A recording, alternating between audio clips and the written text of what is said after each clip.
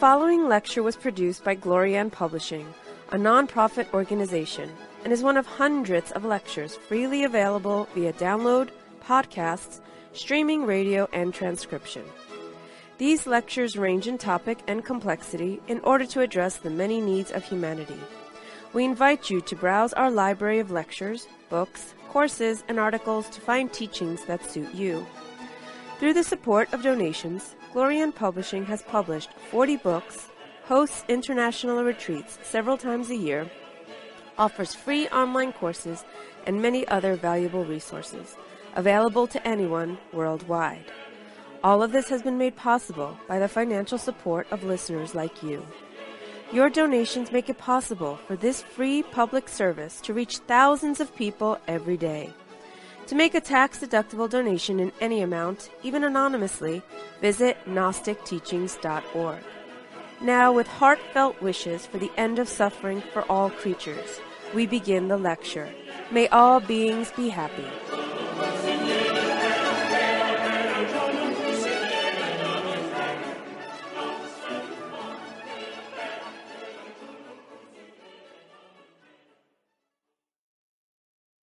Our divine, human, and animal nature.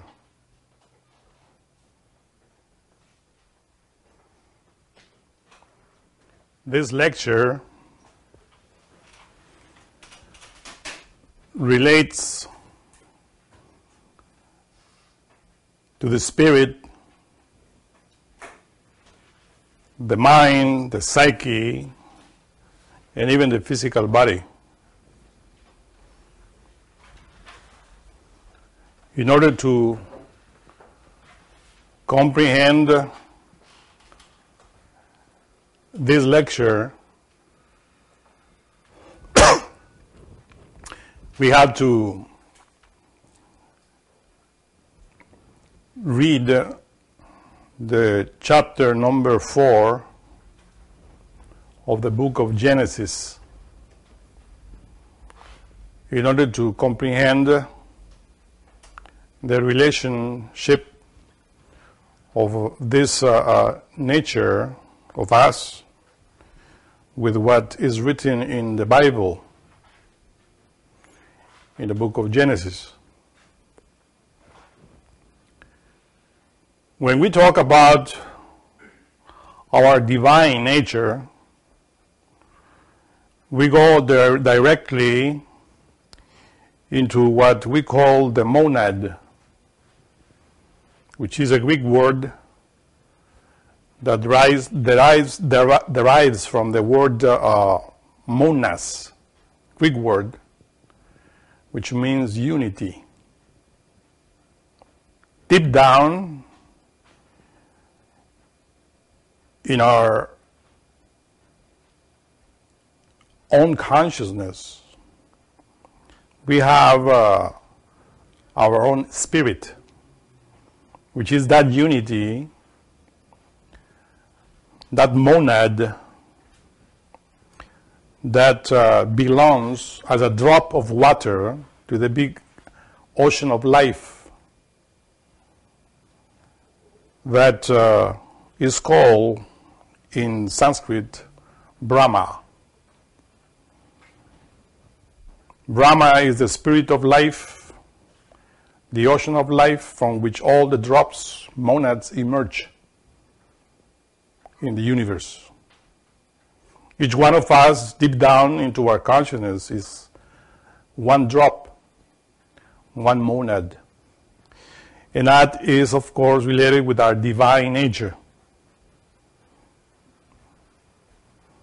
The monad has within 3 particles related with the ray of creation that we always name as Brahma, Vishnu, Shiva, the Triamatzikamno, or the law of 3, the Holy Trinity, Father, Son, and Holy Spirit. That is within any monad. So the monad has to exercise its, or to develop the power of creation in different levels. And for that energetic unity needs the matter, which is, of course, that other element that work together with the energy. Both elements are intelligent. Those elements rely to the monad itself. The energy is called the father, and the matter is called the mother. Even in Latin, the word mater means mother. So this is what we have to understand in relation with our divine nature. Because even physically, if we analyze the physical body, according with the development of science, we learn in the school that we are an organism formed by many atoms, and that when the atom is disintegrated, the energy is liberated. So, in the last synthesis, our body is, of course, a condensed energy. And that's why when we die, that condensed energy is leaving the body little by little in the tomb.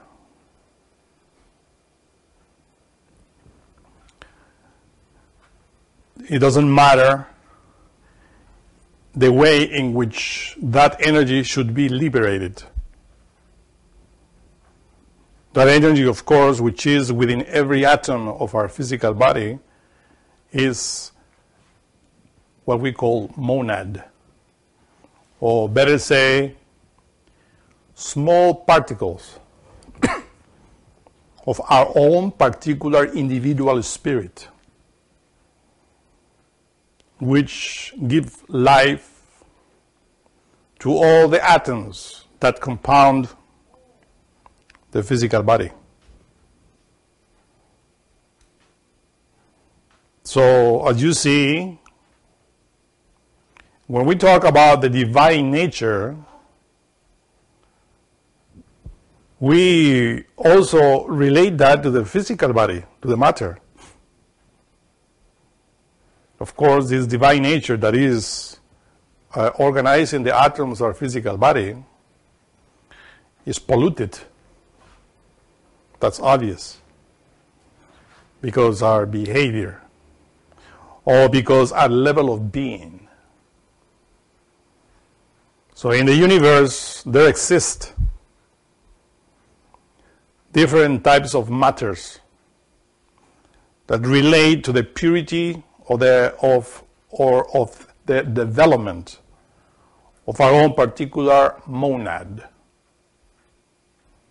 Let us put an example, for instance, in the Master Jesus of Nazareth,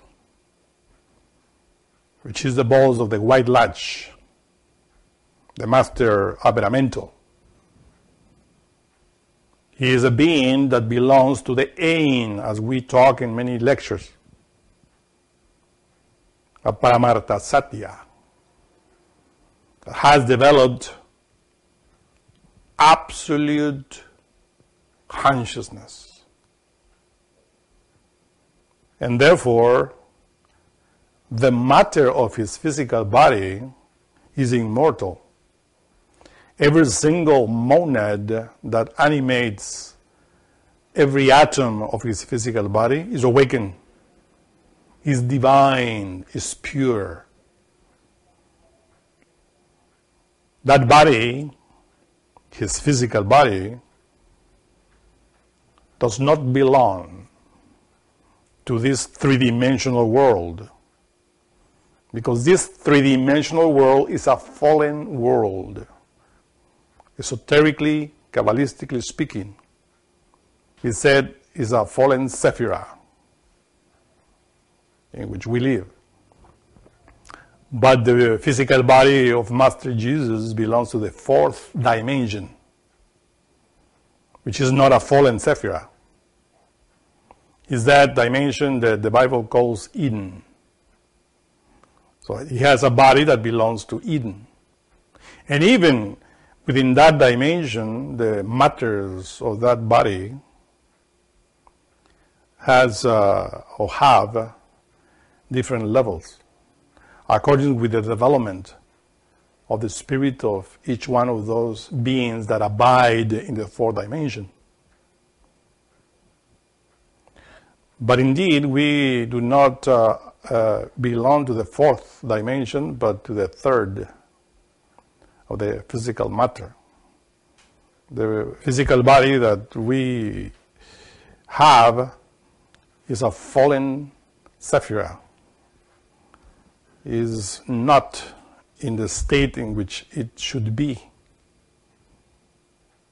So the divine particles of our own spirit which animate this physical body, the Master Samael Om Veor called them the spiritual particles of our Father which suffer within us, within our matter. Of course, when we refer to the particles of our own monad, which are trapped within our physical body, and that suffer because the pollution in which we live, those particles are not only related with our physicality, but also with the protoplasmic bodies that form that we call our mind, our emotions, which are lunar, inferior. We will say it, bestial. So the monad really animates every single body, even the personality that we form in every incarnation or in every return. So you see that these particles really that relate to the different inferior bodies or the inferior quaternary, we will say, because this is how it is called in esotericism. The inferior quaternary that is formed by the physical body, the vital body, the emotional body, and the mental body. That is the inferior quaternary. All those bodies need, of course, the activity of our own spirit in order to be alive. Without the divine, without the spiritual force, no matter can exist. And of course, this is why we belong to this inferior kingdom, inferior levels that are called in the Eastern philosophy the wheel of samsara. So the monad, that which is divine, needs to enter into this lunar matter in order to learn the mechanicity of nature. Of course, when we enter into meditation, in order to be in contact with our own spirit, we need to pacify,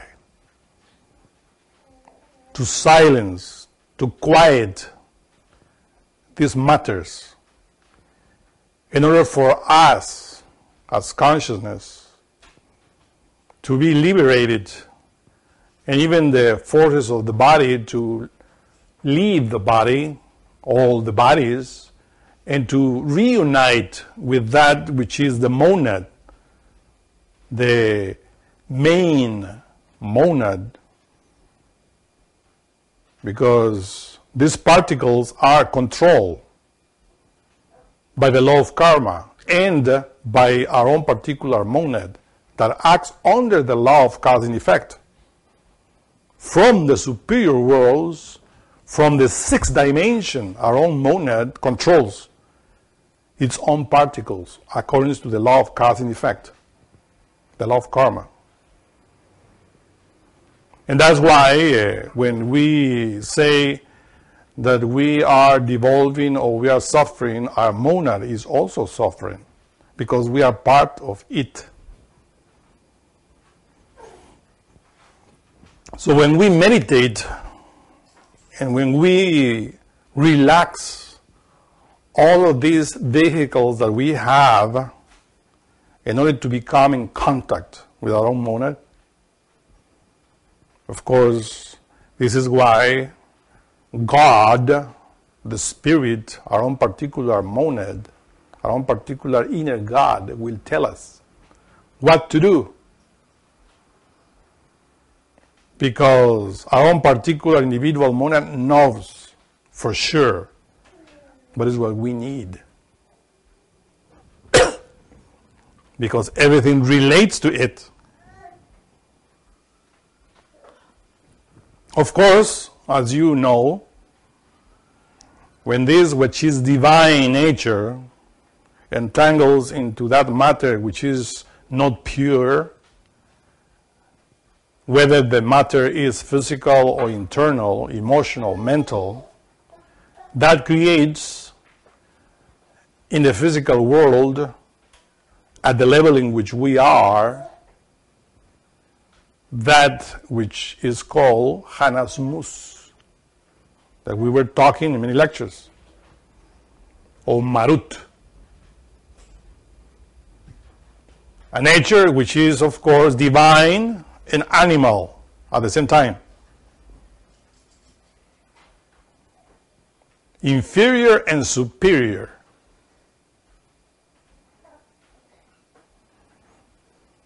Of course, all of that, or every single element in the universe is like that.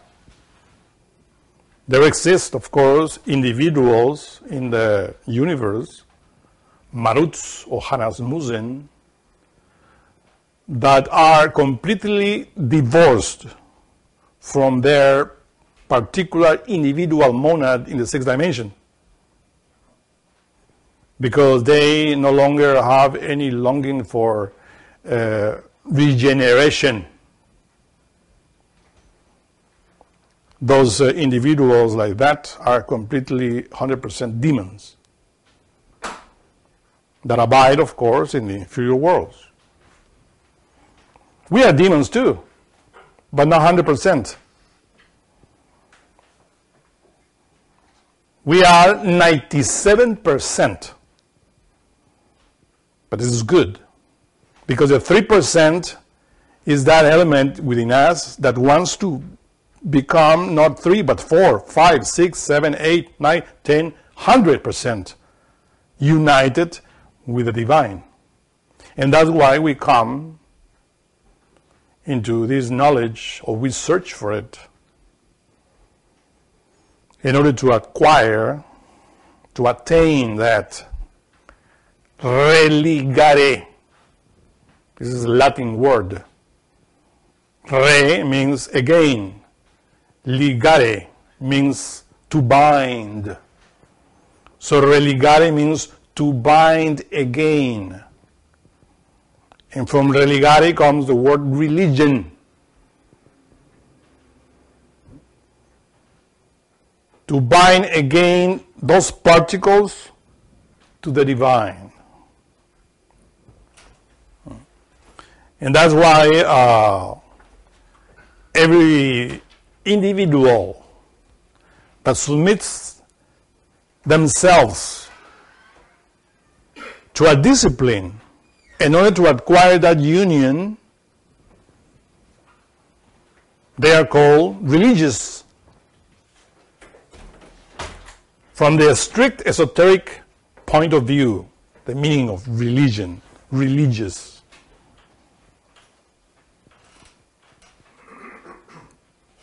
The acquisition of the union of every particle of our being to our own particular main monad, little by little, through a discipline, is called religion. And of course, all the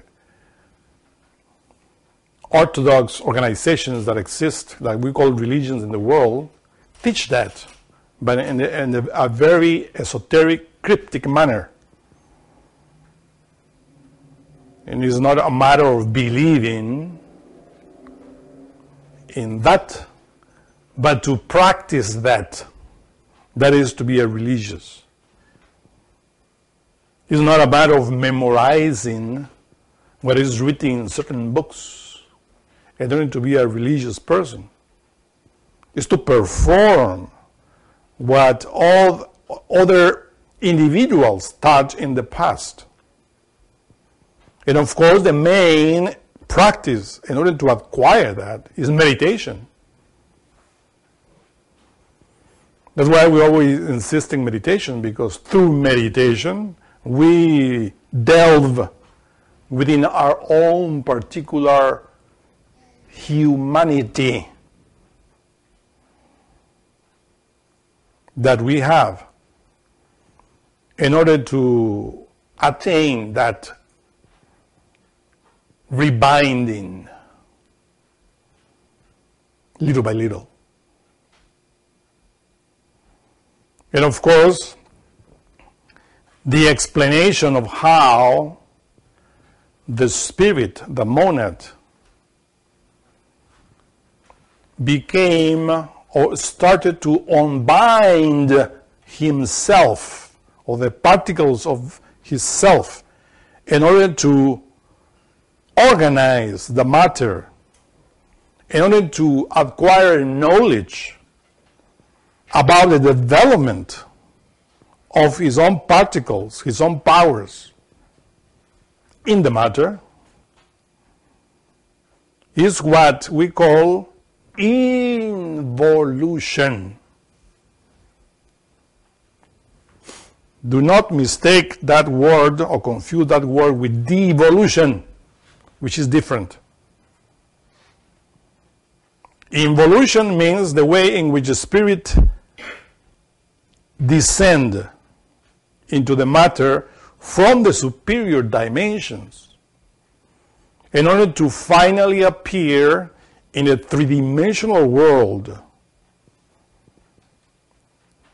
by acquiring, of course, experience of that development through the superior dimensions. If we call that evolution, it might be, of course, a little bit right, but not quite, because it's becoming from above to below. So it's coming in from above down. So that's what involution of the spirit into the matter. Now, devolution is another thing. It's a degeneration, or the contrary of evolution. So, in the involution, there is, listen carefully, in the involution there is evolution and devolution. In every single dimension. And this is what we have to understand when we apply the word involution. So the spirit, of course, as the Master Samael Aun Weor explains carefully and in detail in his book, The Revolution of Beelzebub, he explains there how in the beginning, in the mental dimension that we call the Saturnial round, the physical matter that we are using now was only a mineral element in that past cosmic day. But our own monad, of course, was activating that seed, physical seed, in order to acquire knowledge of that development little by little through the involution of life from the superior dimensions to the three-dimensional world. We have that knowledge, we have that wisdom in our body. We read it, of course, in the book The Revolution of Beelzebub. But if we sit down and meditate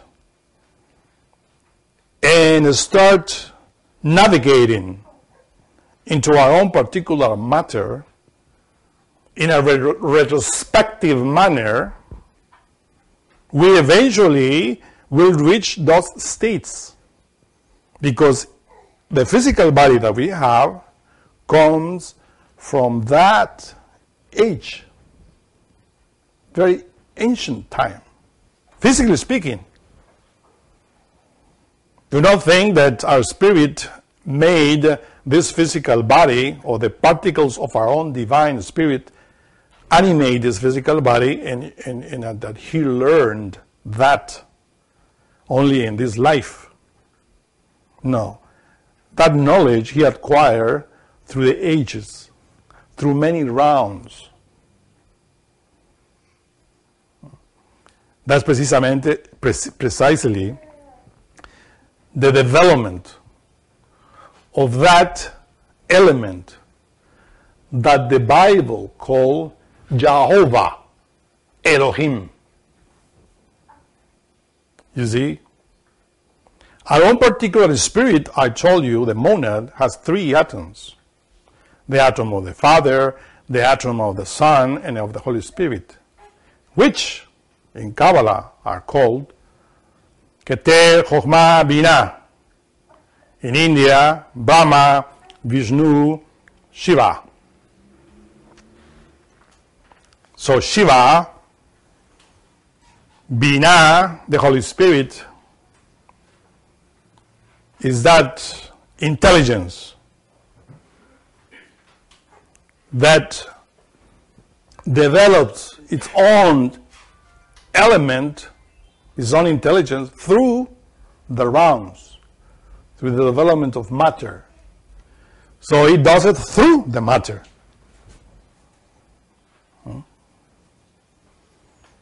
I repeat, the Bible synthesized the name of Jehovah Elohim as the Lord.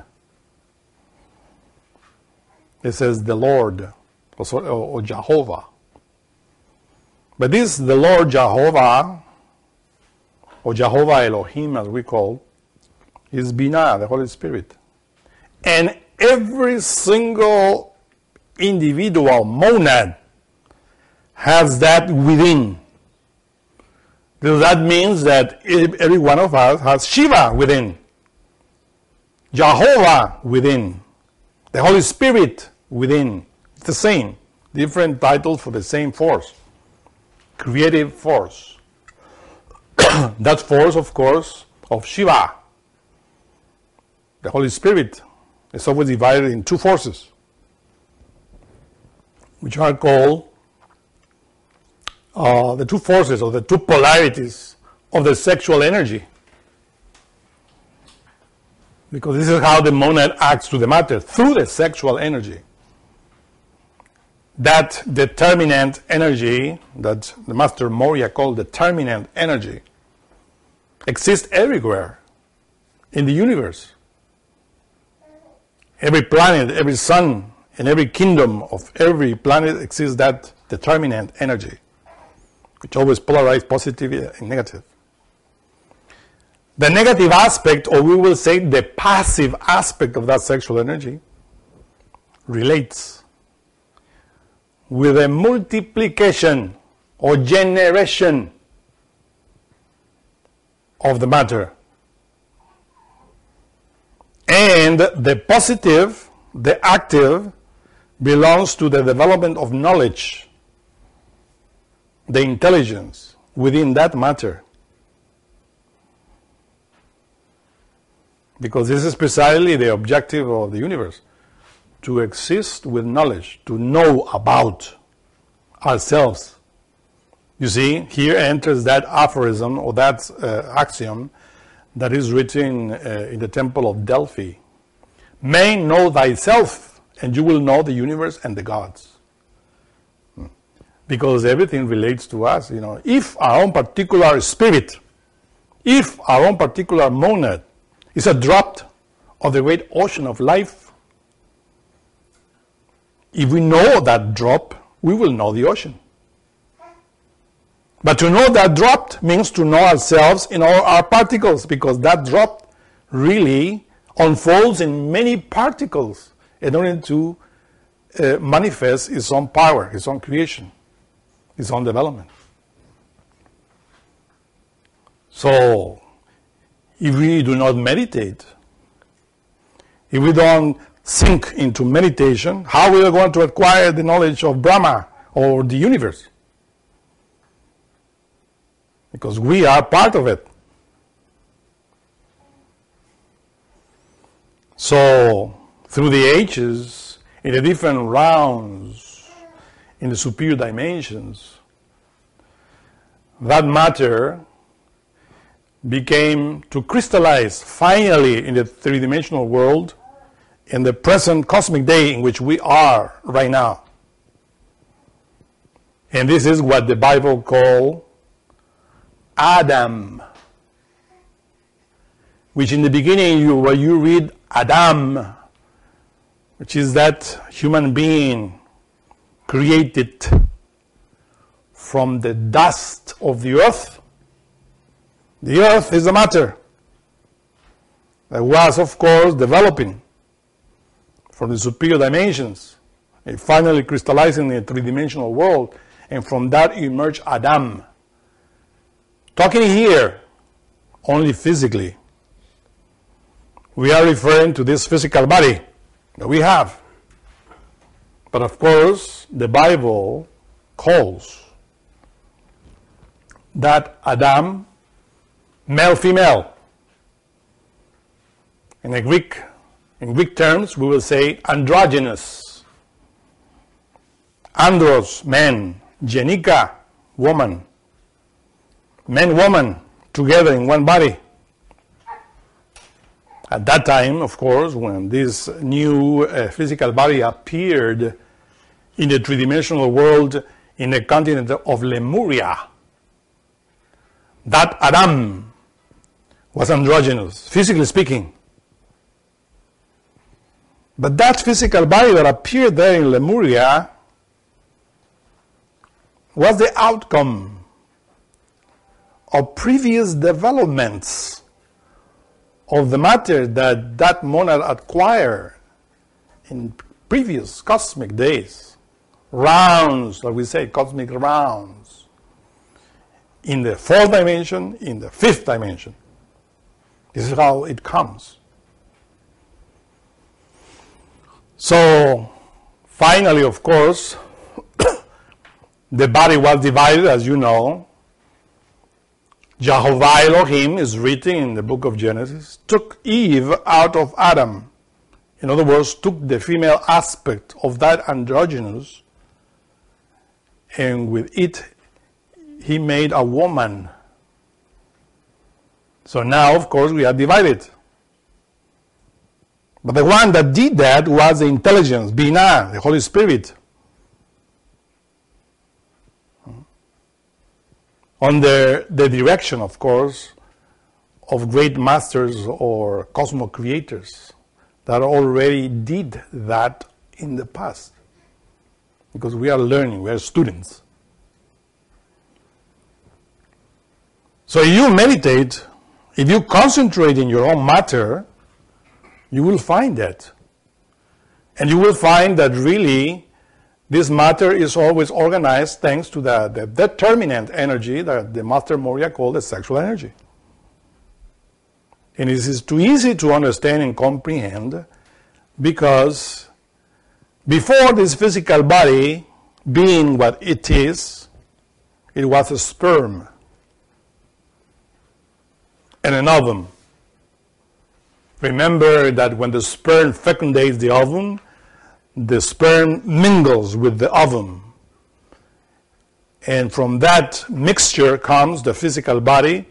When it's divided into 2 cells, 4 cells, 8 cells, the fetus is formed in the womb, and eventually that emerges out from the womb of the woman. So that seed, of course, within the woman, we see the recapitulation of these statements that we are explaining here coming from the past. In the womb of the woman, nature repeats again the same processes in order for finally to appear the physical body that we have.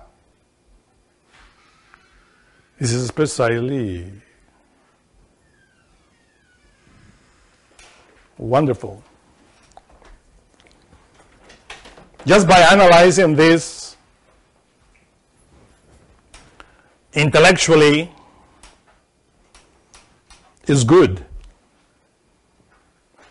But better if we do it consciously in order to verify that, in order to know what we call our human nature. Because we have a human nature, but the only thing that we have of humanity is the physical body. Has the shape of a human being. But still the spirit needs to develop, to create the rest of that humanity within us. Let us not fall into the mistake of thinking that when we talk about human, we are referring only to the physical body. The human being, as it is described in the book of Genesis, relates not only to the physical world, but to the 4th dimension, to the 5th, 6th dimension. When we reach the 6th dimension, when we achieve again the religare, when we bind against to our monad in that process, then we reach the real level of human being. That is the goal of our human nature. At least we have the shape of a human in the physical world, because internally still we are animals. The animal nature, which is the lower aspect of ourselves, still exists inside of us. Even the physical body is not human 100%, because a true human body is immortal. We have only the shape, but all the attributes of the physical body called human being relates to the 4th dimension. And this is precisely what we need to develop. But of course,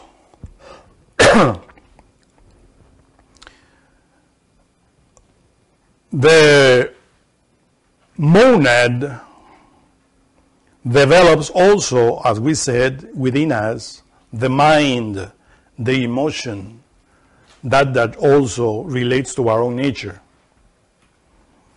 The emotional aspect and the mental aspect that we use in this day and age are not human, but animal. Yes, we think, we analyze, we use the intellect. But in Gnosticism, we know that there are 2 types of intellect. Illuminated intellect, that means an intellect that is under the direction of the monad. And an ordinary intellect that is not under the command of the monad, which is the intellect that the billions of people in this planet Earth use. That's why we said we are intellectual animals. But the illuminated intellect is something that we have to acquire through meditation, to comprehension, to deep analysis. By acquiring experience, of course, in this. When we explain this, I remember the book of Genesis, the chapter 4, that states, and Adam knew his wife, and she engenders a son whose name was Cain. And she said, I have engendered a man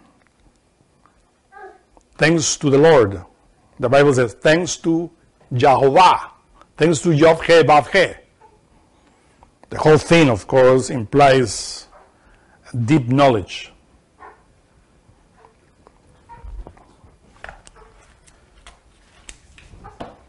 It literally said, and Adam,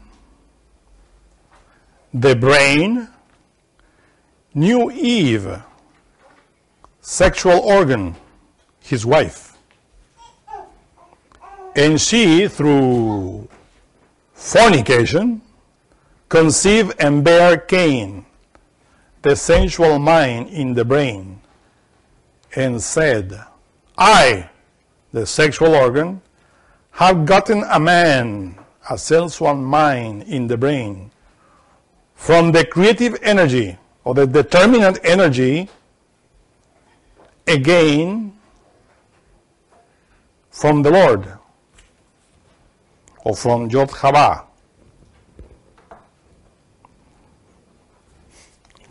A phrase, of course, that we have to explain.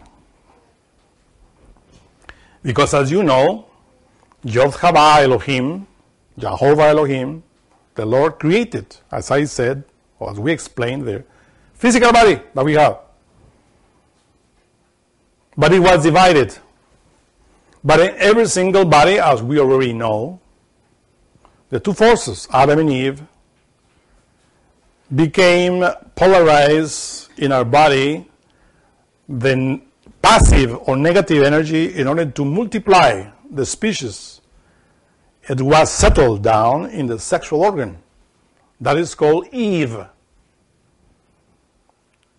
But the positive aspect of that determinant energy settled down in the brain in order to develop knowledge, intelligence. So that is what we call Adam and Eve, as energetic polarities.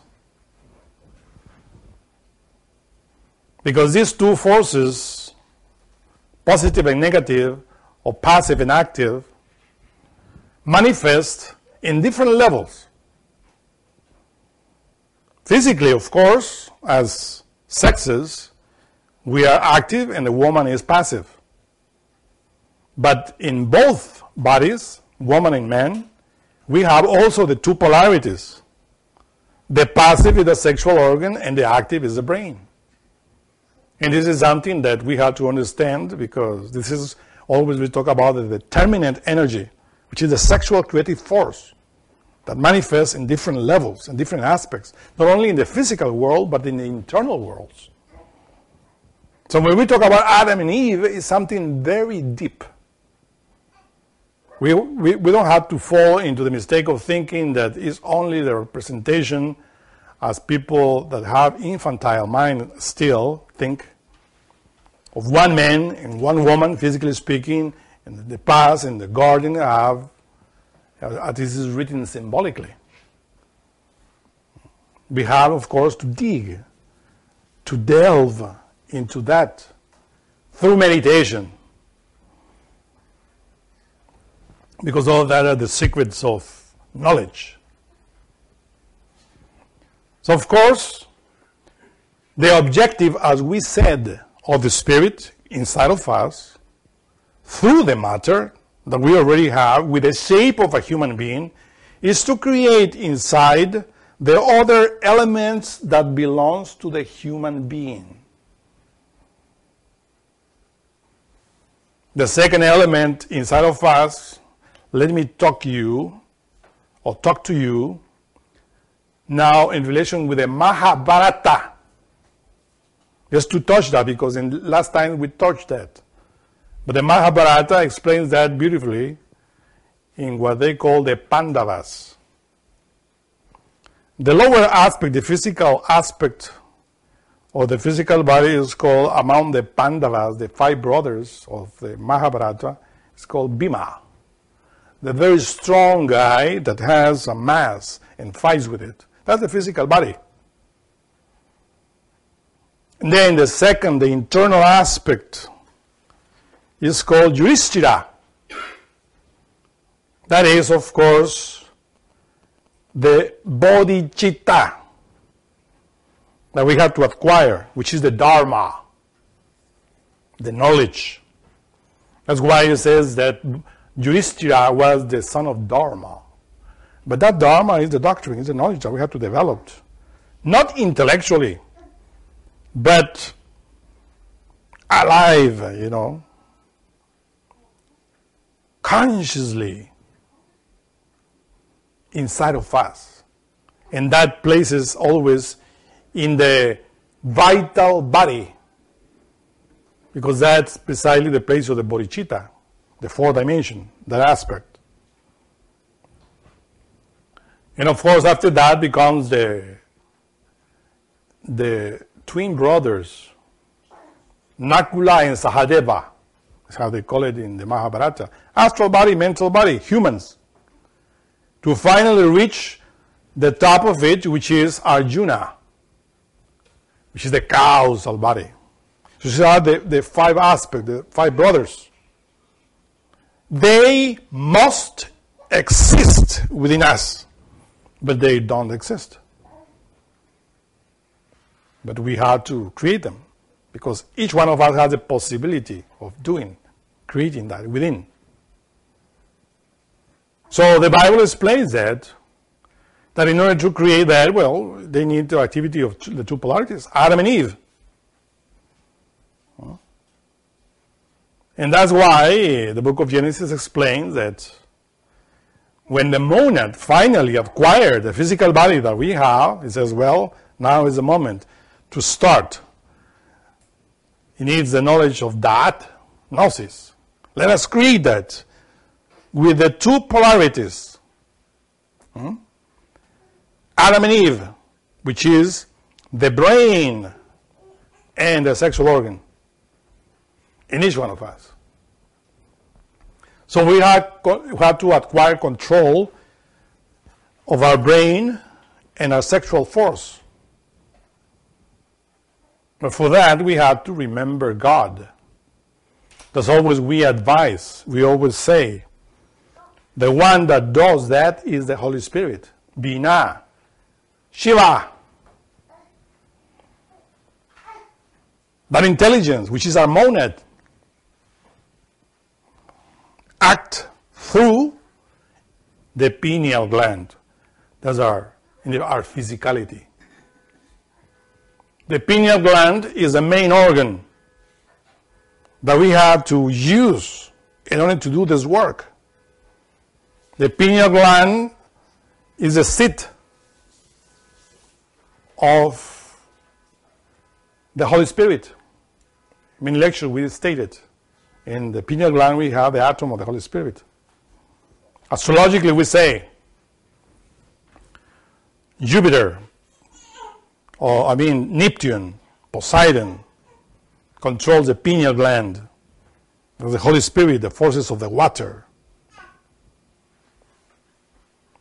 So by concentrating in our own pineal gland, in our own Holy Spirit. This is how we connect through the monad.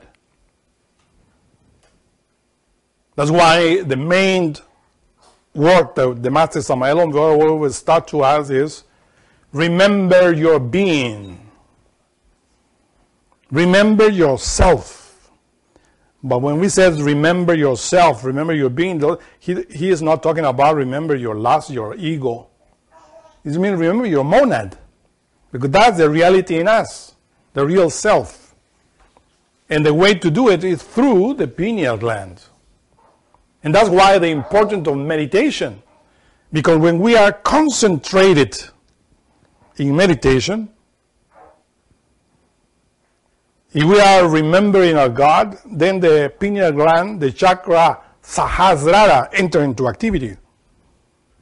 And this is how God from above enters and starts controlling his particles, which are related with us, with our own humanity, physically speaking. Because he has to transform the other parts of himself into human through alchemy. Because he needs to create that humanity. If we continue fornication, how is our own God from the pineal gland going to control the sexual energy in order to create the rest of humanity in us? It's impossible. Because through the orgasm, spasm, fornication, we continue multiplying and fortifying the animal elements that we already have and develop inside of us. So that's why we have to stop doing that in order to create the other type of humanity. But that implies, of course, willpower. And willpower is always related to the pineal gland. With an Gnostic, we say our motto is telema, willpower. Yeah, but that telema is in the pineal gland. Relates to the human consciousness, to the human soul. Because the seat of the soul, the human soul, is the pineal gland. Descartes stated that, and it's true. So in the pineal gland, we have the human soul, we have the Holy Spirit. We have telema. And that pineal gland is what we call in Kabbalah Ratzon Lekabel. Ratzon means willpower. Do not mistake Ratzon with desire, which is different. Desire is below the pineal gland, is in the mind,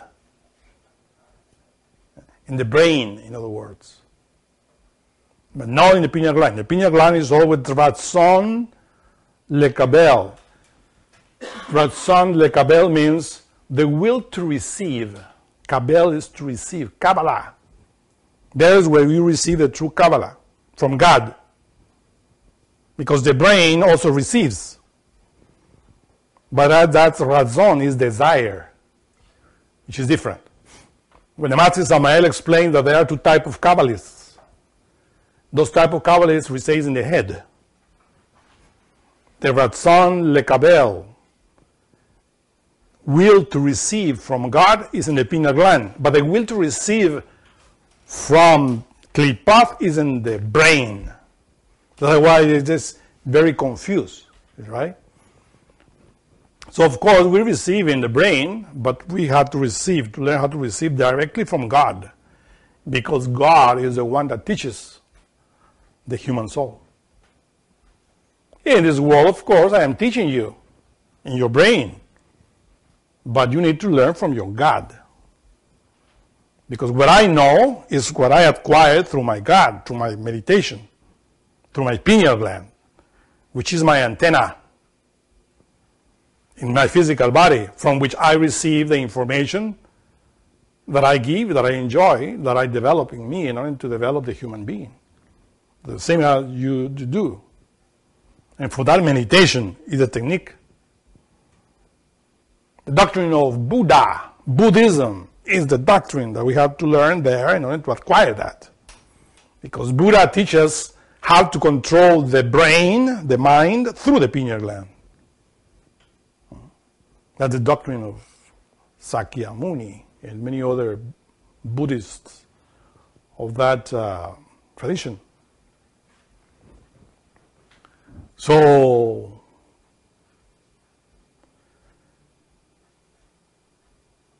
Adam knew his wife,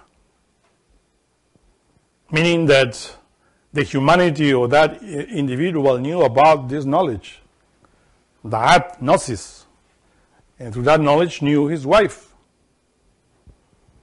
But in the beginning, as you know, in the past, when in the tree of knowledge of good and evil, when that determinate energy called serpent, which is the instructor, came to teach the brain and the sex, because the serpent is related to the brain and the sex, the consciousness couldn't do what is the right thing to do and fornicated.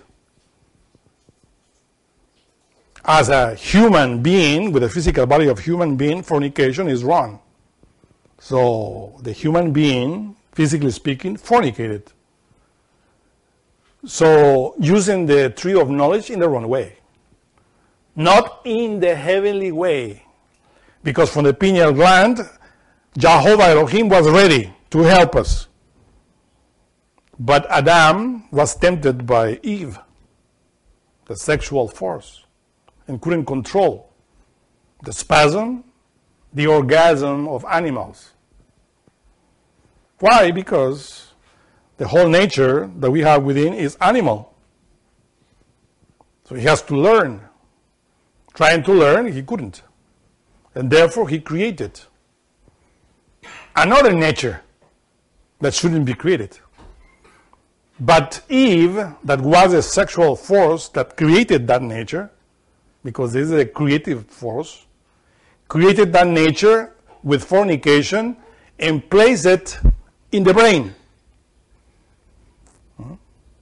So Adam said, Adam knew his wife in that way. Adam, the brain, knew his wife, his sexual organ, and the sexual organ created Cain. That Cain, of course, relates to the brain. An element that was developed within the brain. So Adam saw, or the brain saw, well, I have now a mind. Because the sexual energy said, I created a man, thanks to the Lord. Who is the Lord? The Lord is the creative energy. Yod-He, Vav-He.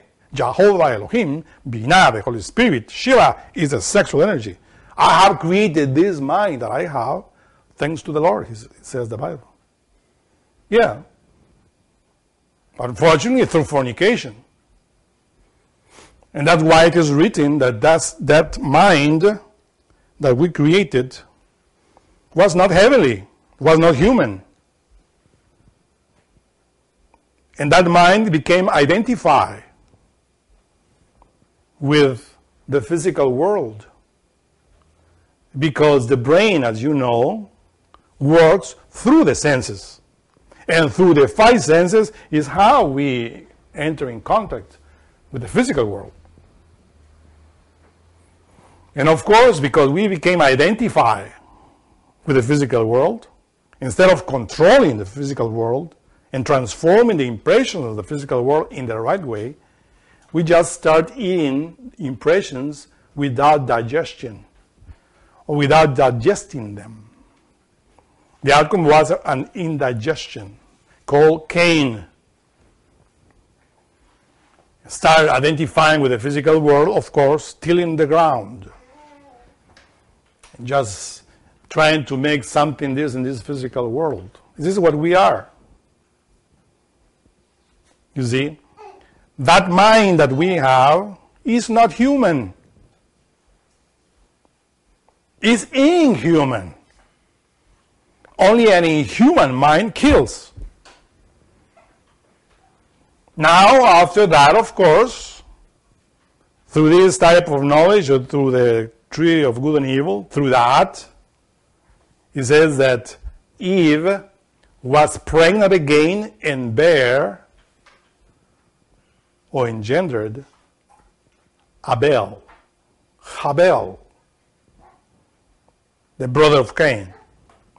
And where we place that Abel, that of course is his relation with the consciousness in the pineal gland, here. Because that is the seat of the soul, the pineal gland.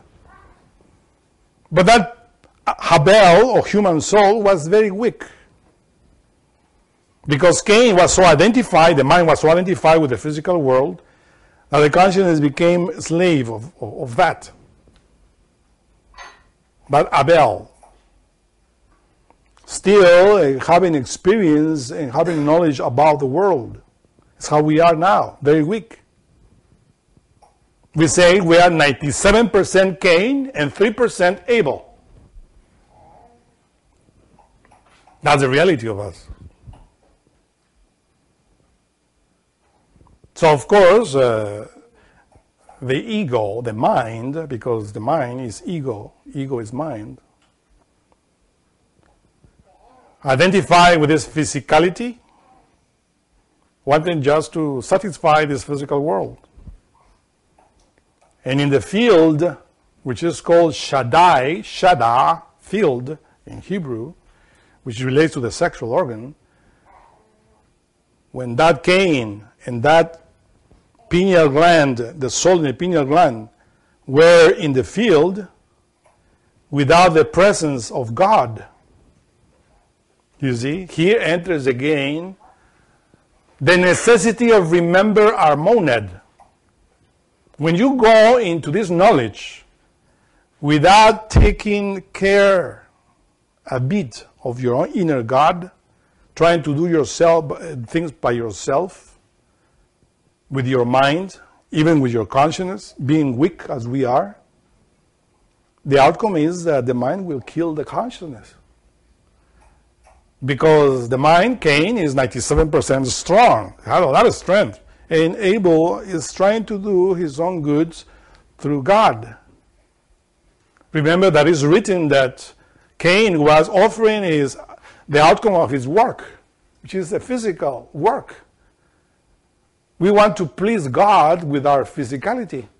That's why it is laughable, funny, to see in TV people that think that because you give a lot of money or because you make a lot of things in the physical world for this or that God is pleased. No.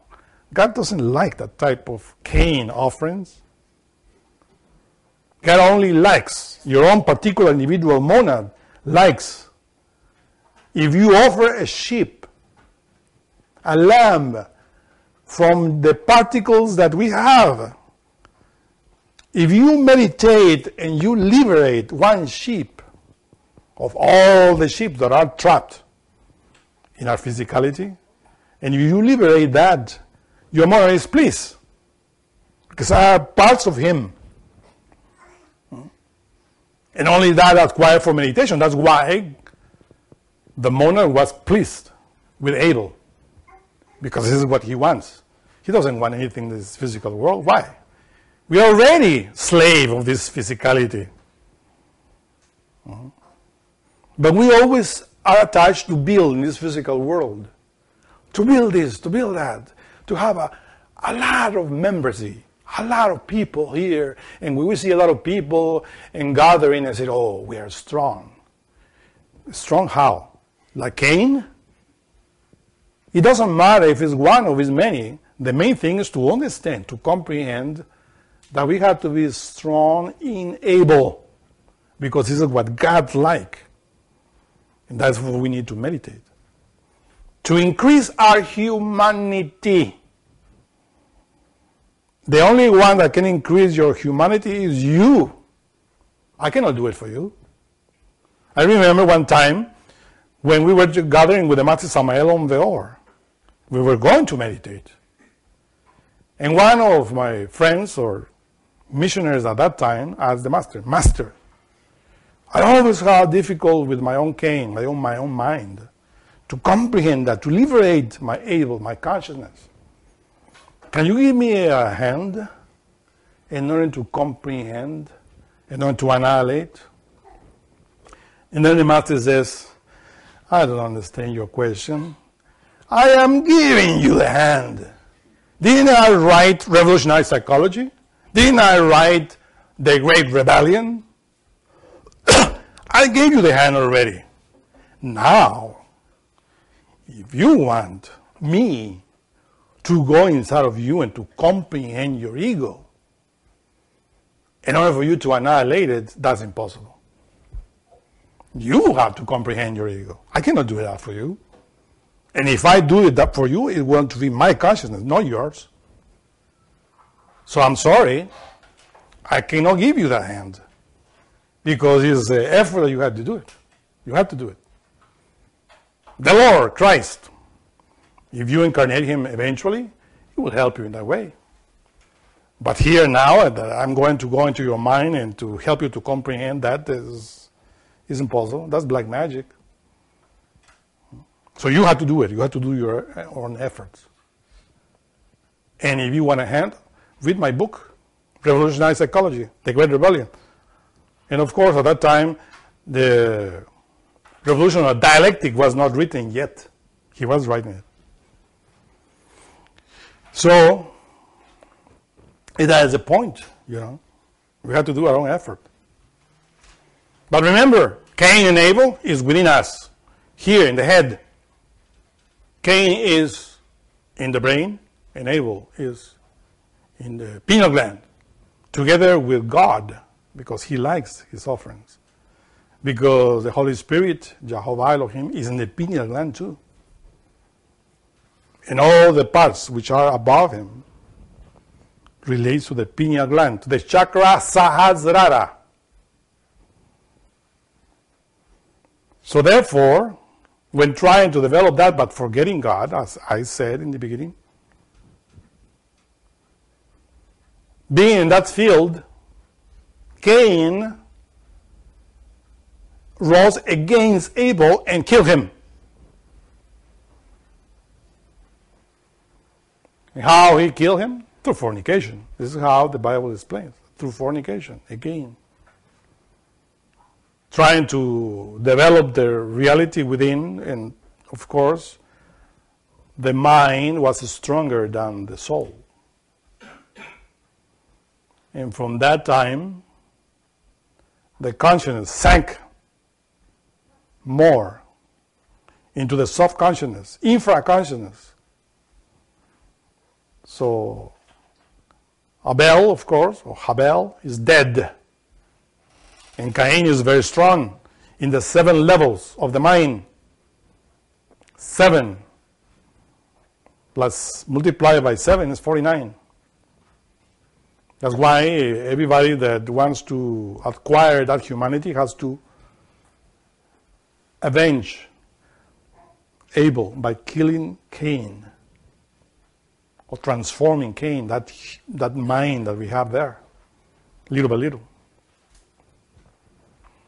And that's within us. So when the Bible talks about Cain and Abel, always understand that is related with the psyche, with the mind. And when it talks about Adam and Eve, it's the 2 polarities, the sexual force related always. Because the mind and the psyche utilize the 2 polarities always. In order to devolve more or to regress more into the animality or to create that which is divine. It's up to us. Because all of us are within. Of course, through this knowledge is how we develop that divine nature. But first, we had to develop the human nature. Because first is the human, and then is the divine. But the door of the development that we had to do is through meditation. Because only through meditation is how we know ourselves. To meditate is to comprehend ourselves, to understand ourselves. Always in contact with our own spirit. To meditate is not to mechanically repeat certain mantras or to sit in certain position, oriental position, because people in this day and age are so identified with the East, with India, where they, since they are children, they sit down with the crossed legs like that. You know, Buddhists also do that since they are children.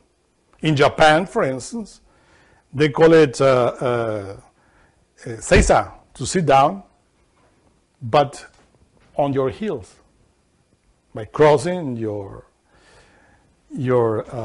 calves and sit on your heels. That's another way. When I was practicing a long time ago martial arts, I remember this teacher from Japan. He was coming, sitting there, and talking, and like nothing, sitting on his own heels. And I was also, of course, because we had to imitate the master, and he was teaching the martial art, and I was in pain. My feet were numb, you know. And I was just not even listening what he was talking. I was waiting for the moment in order to release. And when that moment arrived, I was not capable of standing on my feet.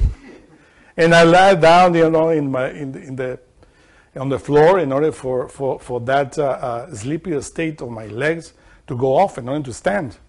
Meanwhile, the little Japan master just stood in like nothing, you know. And I say, of course, he's doing that since childhood. You know what I mean? So therefore, because meditation is is a discipline that is taught in the East, and it's very common, but in the West it's not. So when we teach this, immediately people think that we have to imitate even the physicality of those masters. No. If we are not from India or from Japan or from China, if we don't have the custom to sit in that way, well, they sit down in a chair, comfortable, in order to relax, in order to meditate. Because meditation is a discipline of the consciousness. The consciousness trying to discipline your mind, your own consciousness. You know, it's not trying to discipline the mind of somebody else, but your own self. And when you do that, you are the way that you are knowing yourself. And this is how you know the divine, the human, and the animal. Master Samael Onver, for instance, explains in the book Gazing at the Mystery how the black cat is capable of taking you out of your physical body consciously. Did you ever read that book or that chapter of that book? If you didn't read it. Buy the book and read it. It's called the Black Narwhal of the Cat.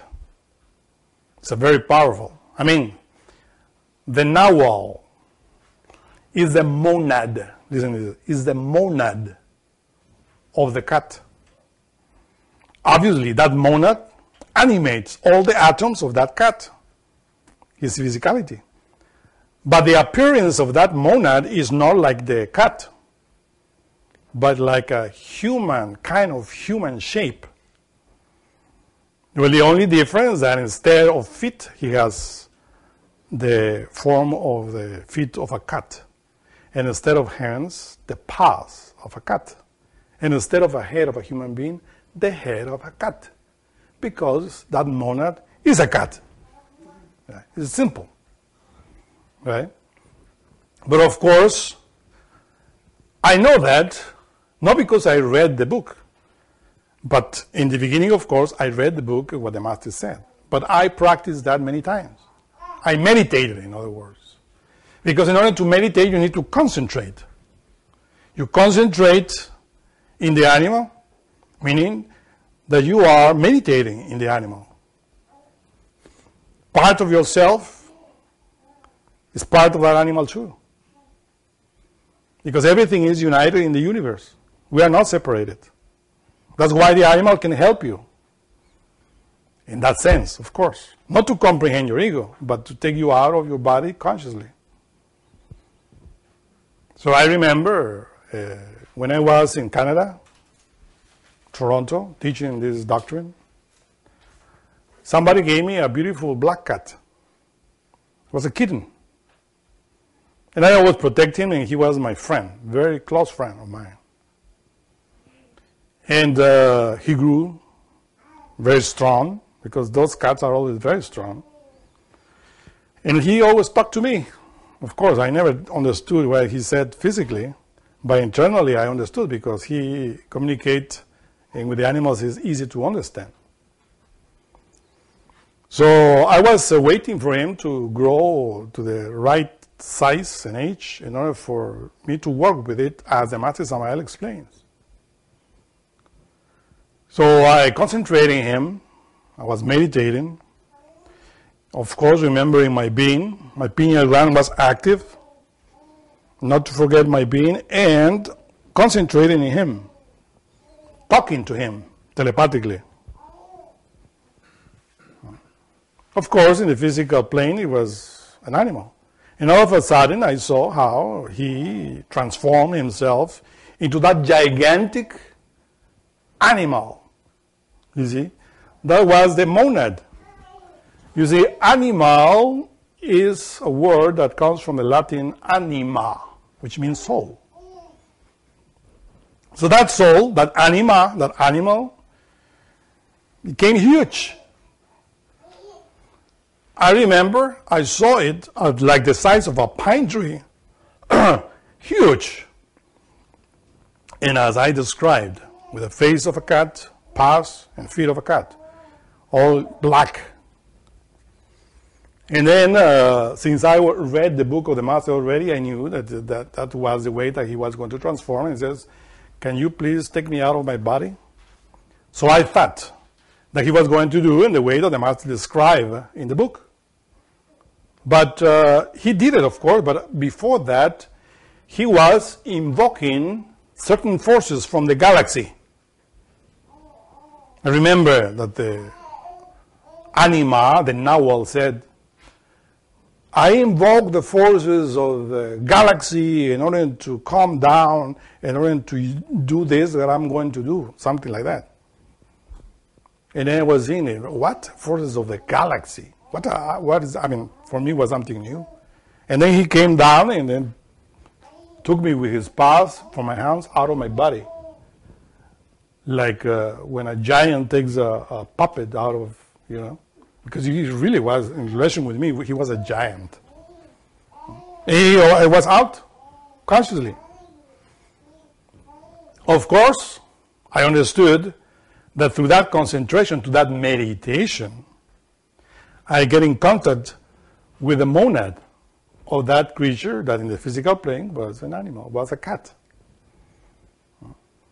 Because when you concentrate in that body, the particles of that monad are animating that body, and obviously are in contact and immediately enter in contact with the divine. And like that, of course, with other elements of nature. You concentrate, you analyze, and eventually you go and discover the divine part of it. Same way when you meditate in a plant, as we explained in all the lectures. You discover the anima, the soul, that divine element which is within everything. And this is how you discover that all this nature is related with the divine. The problem is that the humanity of this planet already forgot about that because it's not in contact with it. Even though animals, plants, and minerals are in contact with their own monad. But since we don't believe in that, because we think that it's necessary to believe in that, for instance, I don't believe in that.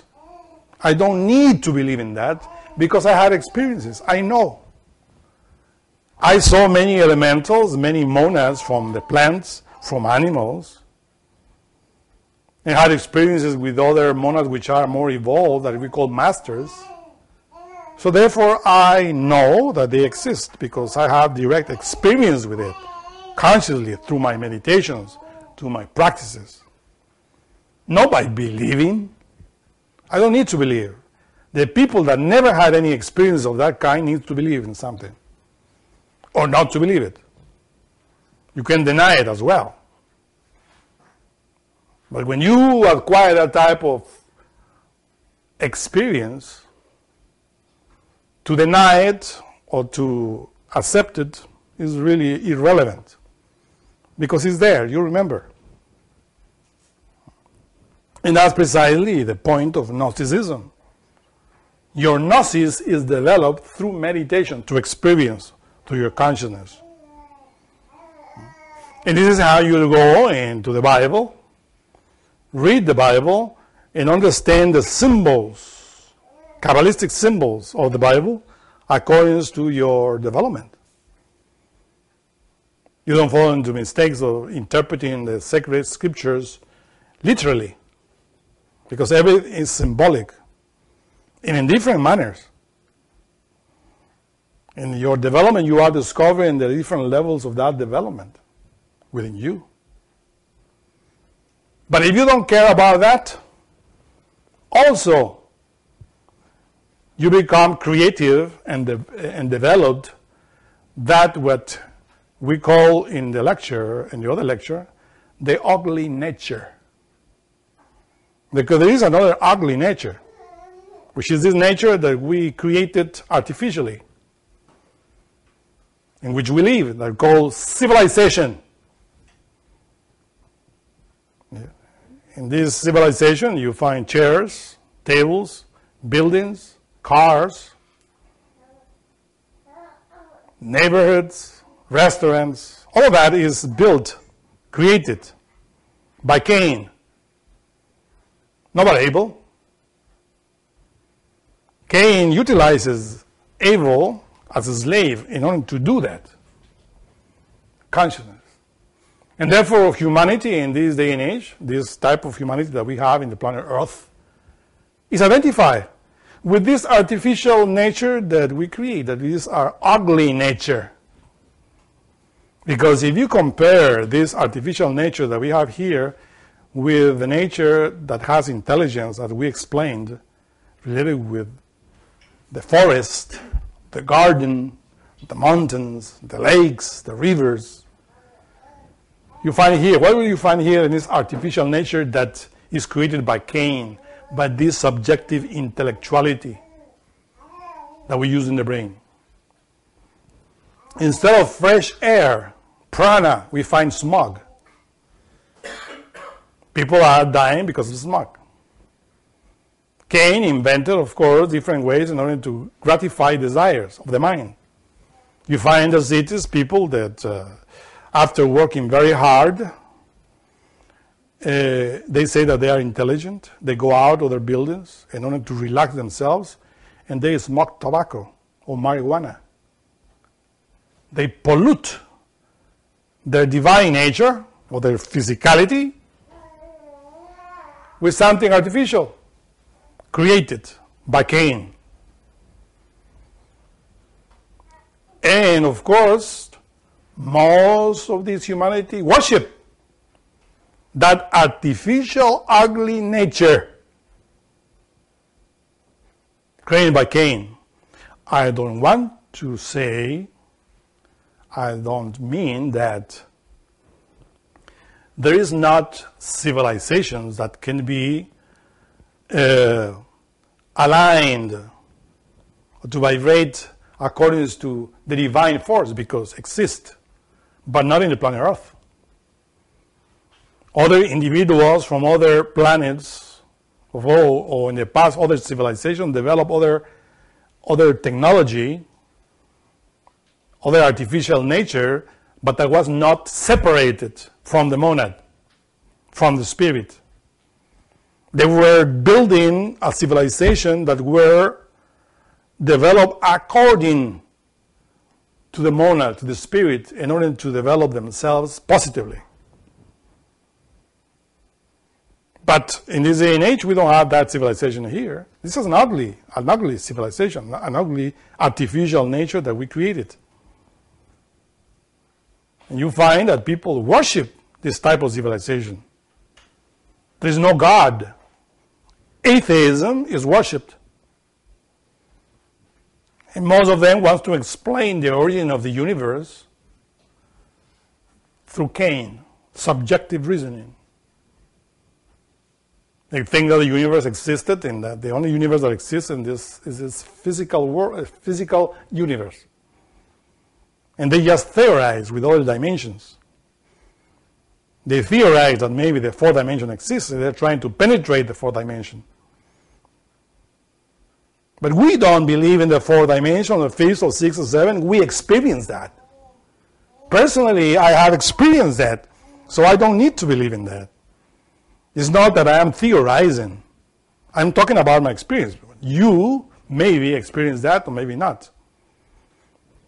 But those people that are identified with the physicality, the physical world, the three-dimensional world, are only created this ugliness in which we live, in which we only talk about food and clothing, according to the fashion, and how to lose weight. What to eat in order to lose weight. Everything related with the physicality. And moolah, money. Money, of course, right? That's the main thing. Unfortunately, in this planet Earth, the law of karma, the divine law, utilizes money in order to punish or reward. When you live in a city, of course. Here, we live in the city, we have to pay bills of electricity, water, and all that in order to survive. This is precisely the organization of Cain in this planet Earth, called the Black Lodge. Organizing everything in order to make money, to make rich few people there in order to exploit the others. It's an ugly civilization, really, based on Cain. And Cain continues not only kill the soul in ancient times, but still killing it and killing nature. Now we are destroying nature. The beautiful, divine nature, we are destroying it for the sake of this ugliness that we have in these cities. Isn't it that sad, really? But this is what we are. So, people are so identified and even go on to the college to study that in order to keep building this ugliness. Of course, that ugliness comes from within, because this society is the outcome of the individual. Without the individual, society won't exist at all. So if this ugliness exists in this planet Earth, wars, hunger, assassination, robbery, and all that which you know in this day and age, it's because it exists inside of us. It's the outcome of us. We created that. As I said in another lecture, if you want to comprehend, for instance, who made that table, and then you concentrate in that table, and you discover that that table is part of nature, from the wood of nature. And who took that wood from nature in order to make that table? Or somebody else did it. Somebody went into the forest and cut the tree, and after that, that tree went into the lumber yard, and other employees were there shaping the wood. Finally, the carpenter brought the wood and started making the table. So then we understand, we comprehend that the making of that table needed the intelligence. Evil intelligence, we will say, because sometimes we don't need to cut a tree, but in order to make business, they do it. The evil intelligence to cut the tree, to bring it into the lumber, and to do that, and many intelligences were necessary there. And only to finally to have the table that we have in a room, varnished or decorated. But the one that thought how to make that table is somebody else that invented that table shape. So therefore, when he invented that, he was concentrated, and finally he brought that from his mind, from his Cain. He says, oh, this table will make a lot of money, good invention. If I talk now with the necessary people, they will bring all the elements and do this invention and to make a lot of money. Doesn't matter if we kill the beautiful divine nature outside, but we have to make money. This is how this society develops. So, of course, we arrive at the conclusion that in order to have the chairs that we have, the dresser that we have, the car that we have, everything needs intelligence. People that use their brain in order to ensemble all of those elements in order to make this ugly nature. You cannot, I admit that you cannot think. It's impossible for you to think that you will bring all the elements that you need in order to make a table, a simple table. Wood, for instance, leave it there in the room, close the room, and it says, okay, in half an hour I will come back and that wood will become that table. No, right? You know very well that you need a carpenter.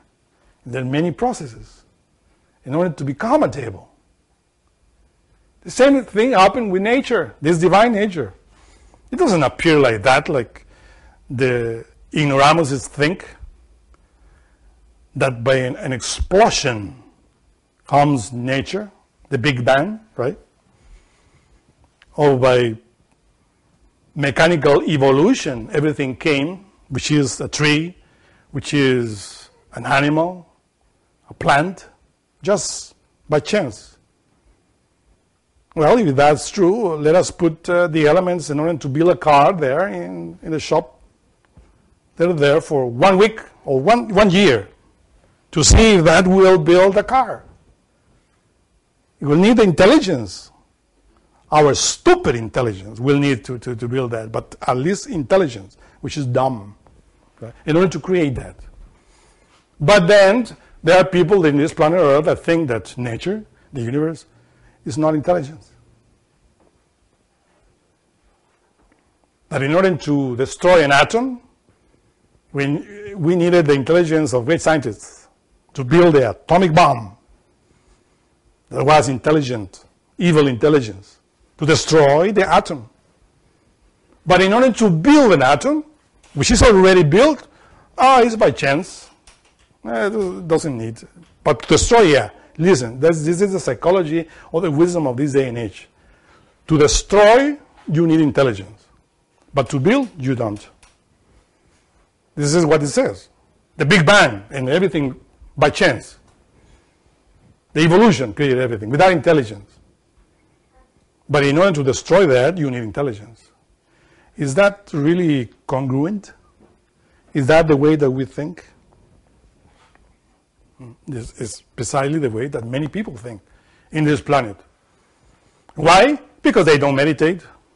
They just think and think. Thinking. Cain is always trying to find the origin of the universe by thinking. That's not the way. The only one that can know the origin of the universe is the consciousness united with the being in the pineal gland through meditation, based on logical concepts. And what it is there. And this is how we develop. So this is how we enter into the comprehension of our divine human and animal nature. Do you have questions? What does the root word of evolution mean? The root evolution, it's in devolution, involution. To volute is to spin, right? That is to volutare, I guess, to spin. And here's because the creative force with the solar force spins, whether clockwise or counterclockwise. Evolution is clockwise and also in a spiral, like the quantum phenomena evolves or revolves, right? From that comes the word, for instance, evolution, involution, devolution, revolution. You see? And we have to understand the meaning of that, which is precisely the way in which the energy can go down evolving or revolving down or up or backwards or ahead, right? All depends on the consciousness. Yes? There's a question from a student about the mark of Cain. What is the mark and why did God protect Cain from being killed by any man? Why Jehovah Elohim protected Cain? Protected him in the way of not losing his particles, because the particles of the being are trapped within the mind, within Cain. And those particles cannot be annihilated, only need to be liberated. In order to be liberated, we have to take the seal or the mark, which is precisely a stamp on the forehead of Cain, the mind. The Master says the mind has 49 levels. To take the seal of all those levels implies a lot of concentration, meditation, and alchemical work. Remember that the book of Revelation explains how the Lord, the Lamb, take the first seal, the second seal, the 7 seals. Those 7 seals relate, obviously, to that seal that Jehovah Elohim put on the forehead, in the mind, in other words, of Cain. We are Cain. So we have the opportunity to regenerate ourselves. That's why he forgave us in a certain level.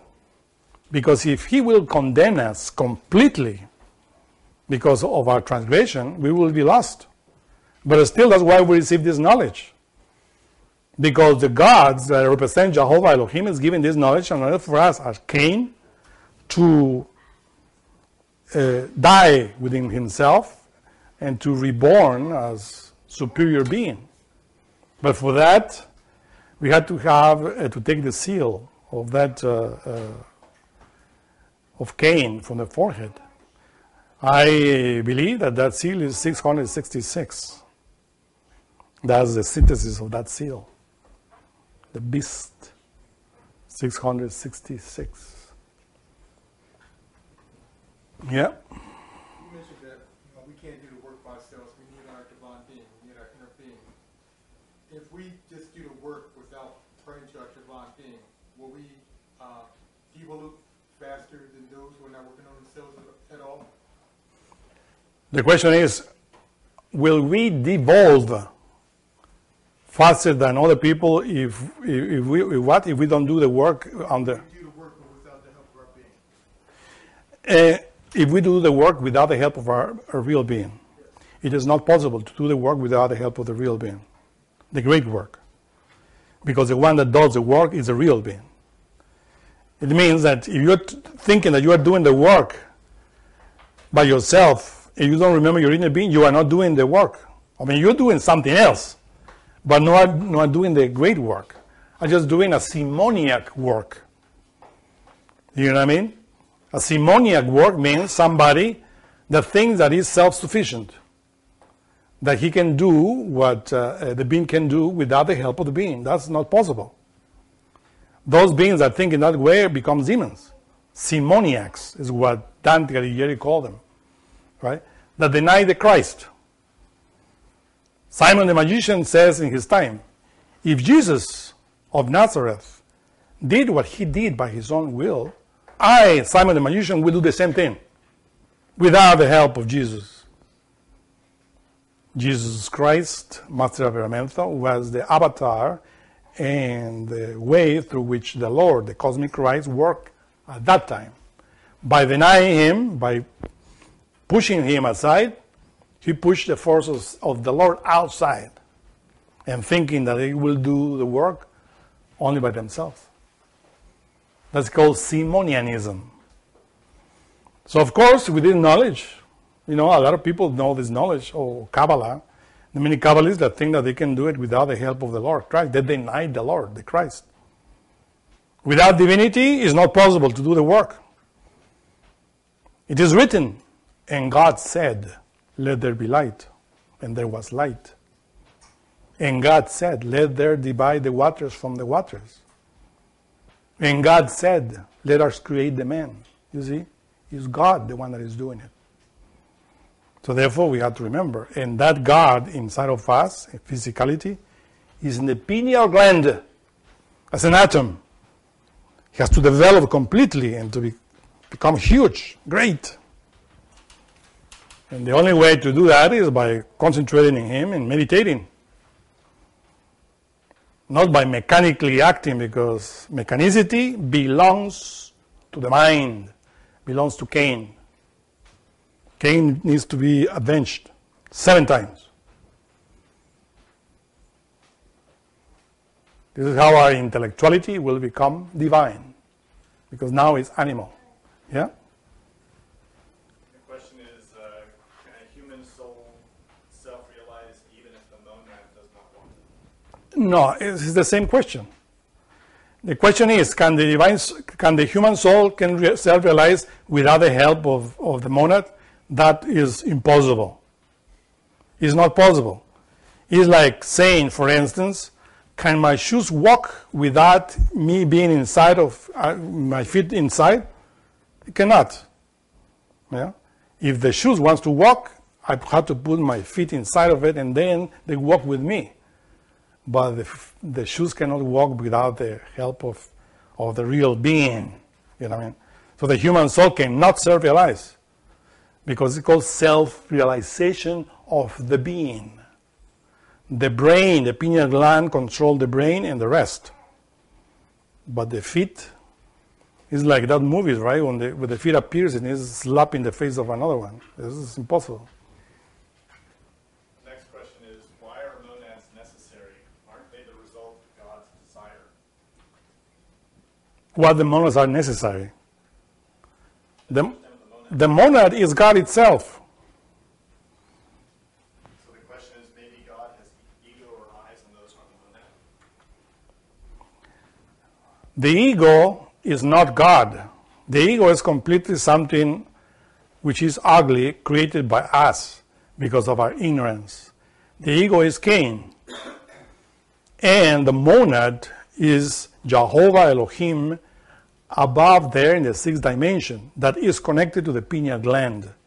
That is a divine nature in us. Now the ego is something that shouldn't exist, but exists within us. And the ego only exists below, here, in this 3-dimensional world, and in Klipov, in hell. Above, in the superior dimensions, the ego does not exist. That we call ego here, desire, only exists here, in our physicality, our mind. And in order to experience that, you have to enter into meditation. If you meditate and you concentrate and leave the physical body consciously, not with the mind, but with your consciousness, with your soul, then you will experience what it is to be without ego. Personally, I did it, and I know in my consciousness. And I know what is the ego and what is the being. But intellectually, we can, of course, argue here and have a lot of debate about that, but that will be the intellect. Will be Cain trying to justify. God has no ego. God is no ego at all. We are ego. And while we are ego, we are here, down here, in hell, trying to explain the creation in our own way. Do you have any other question? Yeah? Earlier on in the lecture, you talked about how the monads basically starts well, the monad doesn't start in a mineral, but it starts animating a mineral, and then eventually, over many cosmic days, learns how to animate more and more complex organisms until it gets to the intellectual animal. Let's say, like, we as intellectual animals devolve back into minerals. Does the monad then forget how to create an intellectual animal? Like, how does that happen? Does it have to learn again? No. So no. Even when it's a mineral, it knows how to make an intellectual animal. The one, for instance, the failure one, that enter into devolution and disintegrate the matter, which is animal in hell, that monad never loses that knowledge. That knowledge is already there. And by that essence evolving again from the mineral into a plant, animal, and humanoid again, that monad will acquire more experience related with only those processes. But it will be stagnant again in that way, you know what I mean? Because we have to go beyond that. But in order to go beyond that, we have to act with knowledge, superior knowledge. Otherwise, we will be stagnant. Of course, the monad, there are monads that acquire that type of knowledge 3,000 times. And of course, the 3,000 time of acquiring knowledge of mineral, plant, animal, and humanoid, they develop really very strong knowledge about those processes. But beyond that, they are like nothing. So of course, that's the same happened with a master, for instance, a fallen bodhisattva. The fallen bodhisattva falls against into animal generation and start doing the same stupidities that I was doing before being self-realized. And he even can become a demon. But the monad never loses the mastery. You see? There are many demons, fallen angels there in hell, which are demons, that the monads up there are masters. And they are just waiting for those demons to disintegrate in order to continue their development. The monad never loses the experience or the knowledge that it acquires, never. At any level. There is another question. No more questions. So I invite you to meditate. That's the clue. Meditation. Without meditation, there is no knowledge to develop. But real meditation. Not mechanical. Real meditation goes within directly to yourself, to know yourself, in relation with anything, especially with the ego. Thank you very much.